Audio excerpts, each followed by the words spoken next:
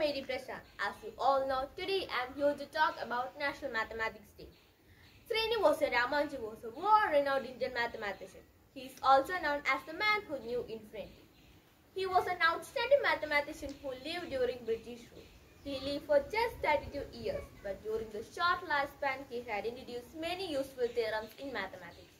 The former Prime Minister of India, Sri Manmohan Singh, had announced 22nd December as National Mathematics Day to commemorate the contribution of Srinivasa Ramanujan in the field of maths.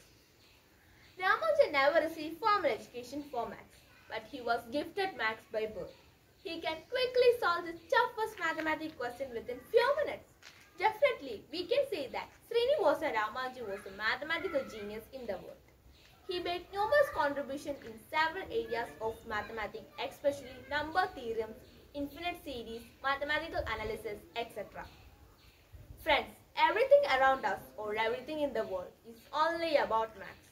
We are all surrounded with maths in one way or the another. So, mathematics is the universal language that we all should definitely know. At last, I would like to say, keep learning mathematics. Thank you. So friends, I hope you like this educational information on National Mathematics Day. If so, kindly thumbs up my video, share with your friends and don't forget to subscribe our channel for more interesting videos.